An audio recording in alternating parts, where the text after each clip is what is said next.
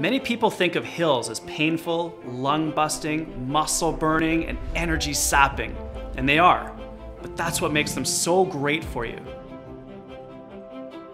Hill training is simply running up an incline. Running uphill activates your strength and speed muscle fibers and stimulates them to improve. The science of running hills, coming up on Knowledge and Performance.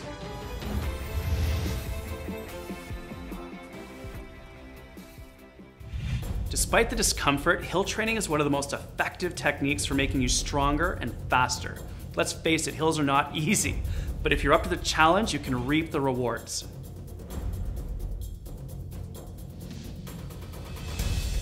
Running forward on level ground costs a certain amount of energy, but when you're running up a hill, you also have to add potential energy.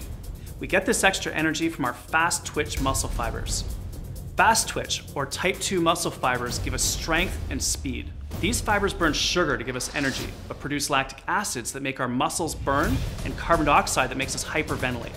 This is why running hills can be so uncomfortable. But there are also tremendous benefits. Hill training works because it activates muscle fibers that make you stronger and faster.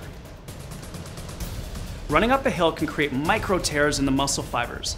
These micro tears and the molecules that are produced by your fast twitch fibers stimulate the production of new proteins. The proteins are used to build stronger muscle fibers and more enzymes that produce energy. A study showed that marathon runners who did hills twice per week significantly improved their running economy. Simply put, it was easier for them to run at a given speed, even when they were not on the hills themselves. So now that you understand the physiology, next time you approach that hill, don't think of it as something to be afraid of. Attack and reap the rewards. Here are some ideas to help you while you're running hills. Maintain your pace. Hold good running posture. Shorten your strides. Increase your cadence.